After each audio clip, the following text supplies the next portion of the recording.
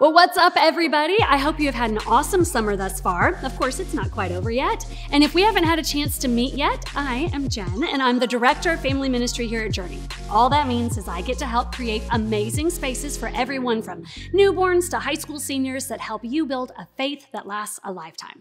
Today, we're kicking off a quick 2-week series called One Another. So if it's your first time joining us, you picked the perfect week to come and check it out.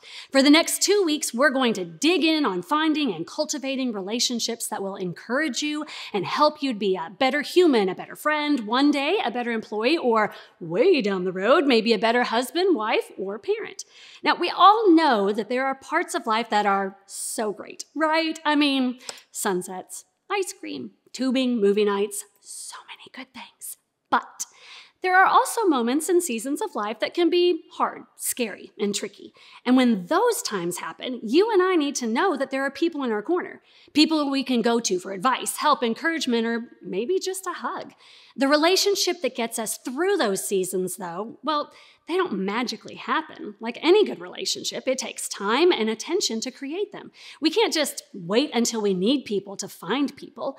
We have to be intentional now about investing in the relationships that we'll need and want later. So, when life hits one of those bumps, when it's hard or tricky, who are you gonna call? Ghostbusters!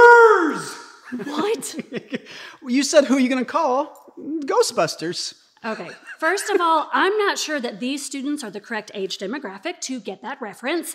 And What? yes, and Come on. Second, that's not what I was talking about. We were talking about how when life gets hard or scary or weird, who are you going to call? You know, to help you get through it. Yeah, well, I mean, I'm gonna call my dad. Oh, okay. Well, great. Why would you call your dad? Well, when I was younger, he and my mom taught me a lot of stuff that I didn't necessarily understand at the time. You know, I just didn't get it. But as I got older, I saw how following their advice or their wisdom that kept me out of trouble. Like a lot of heartache and mistakes I avoided. That's still true. So I like getting their perspective on stuff. Well, okay, perfect. I mean, it's super helpful to have people with more life experience than you that you can talk to honestly about stuff. I have a couple of really good friends that I like to talk to about that kind of stuff. Well, I guess then it's your turn. Why do you like to talk to them? Oh, well, I'd say that both of them do a great job of listening to me without judging me.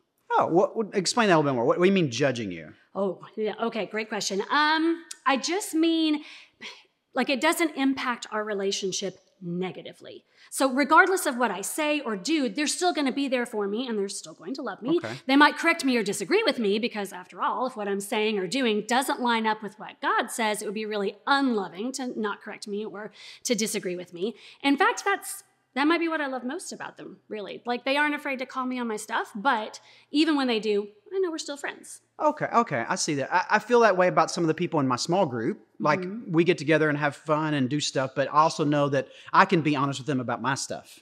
Yeah. Okay, so what about you guys? Who are some of your people? Who would you go to for great advice? And who does a great job listening to you? Yeah, who makes you laugh the hardest? Or who would you go to with a crazy, wild idea? Talk about that with your group for a couple of minutes and we'll be back. See, I like to think that if you have